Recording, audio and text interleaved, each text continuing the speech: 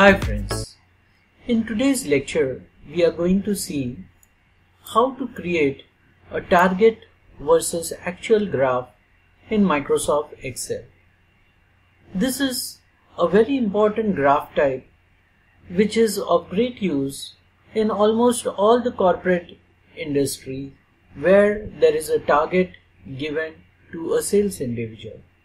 So I have over here some data in which I have the salesman name written over here and the target given to that salesman versus the actual achieved by the salesman. And the result of this is shown over here. So you can see the purple bars are representing the target which is achieved, or what we call as the actual achieved by the salesman. And the red bars are indicating the target given to the salesman. The achieved targets are shown inside the bars, and the actual targets or the targets which are shown over here are shown on the right side of the red bar. So this adds to a very nice visual representation. So let us see how to create this kind of graph in Microsoft Excel. So what I'll do is I'll copy this data by pressing Ctrl C and come into a new sheet and paste the data over here. Now let us see how to create the graph. In order to create the graph, I highlight my data, then I click on Insert, and then I select Graph. In Graph, I select Simple 2D Column Graph. Now here you can see the blue bars are representing the target and the red bars are indicating the actual achieved by the salesman. Now what I want is the blue bars, I want that they should be changed into a line graph. So I'll click on any of these blue bars. Then I would click on Chart Type, select Change Chart Type, and then over here where it is written as Target, next to the drop down over here, I would select a line with markers, and then I would click on OK. So now you can see the blue bars are shown with the aid of a line with markers. Now I don't want the line, but I want only the markers to remain. So I right click on the line and I select Format Data Series.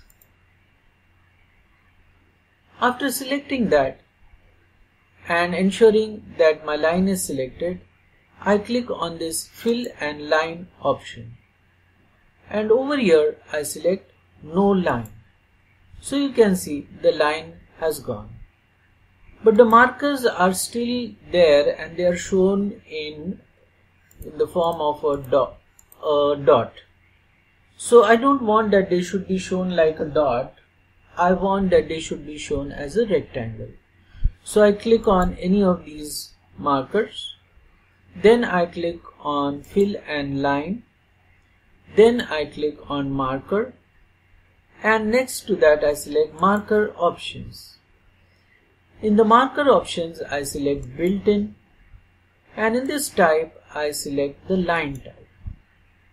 Now the dots have been converted into a line type, and I will just increase the size of the line by clicking on this up arrow over here and make it to a size which I prefer. After that I would like to change the fill color, so I scroll down and change the fill color to a bright red. I scroll down and I want the border color also to become bright red. After that I click on the bars representing the actual, and I want to change the color of these bars, the fill color of these bars. I want to change it to purple. So in the fill category, I select from here purple. so the color is changed to purple. Now I want the data labels for over here inside the bars. So I click on the plus sign over here and I hover my mouse next to data labels, and there you have this right pointing arrow, and there I select inside the base. Now you can see that the figures have come inside the base. I would click on home and change the color to white and also make it bold. Same way for the target, I want the figure should be shown on the right.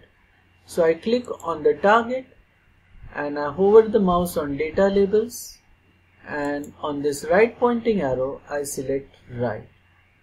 So the figures are shown to the right of the data bar. Finally, I don't want these grid lines, so I click on these grid lines over here and I press delete. I don't want these chart labels, I click over here and I delete. And I want to change the chart title to target versus actuals. So I type over here the new title, that is target versus actuals. Now let us see if the data is working. So I'll just minimize the graph, and this is my data. So for James, you can see that his target was 89, but he has overachieved 100. Let us assume that he has underachieved 70. So you can see now the purple axis representing James' data is showing that he has underachieved and his target was 89. If I don't want these borders for the graph, then I just click on the graph, right click on it, format the chart area, and next to border I select no border. I'll close this and click outside.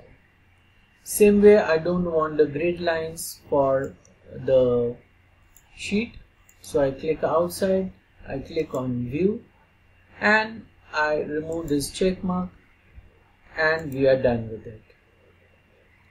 So friends, in this lecture we have seen how to create a very effective target versus actuals graph. So with this we end this lecture, and we'll see you again in the next lecture. Till that time, goodbye.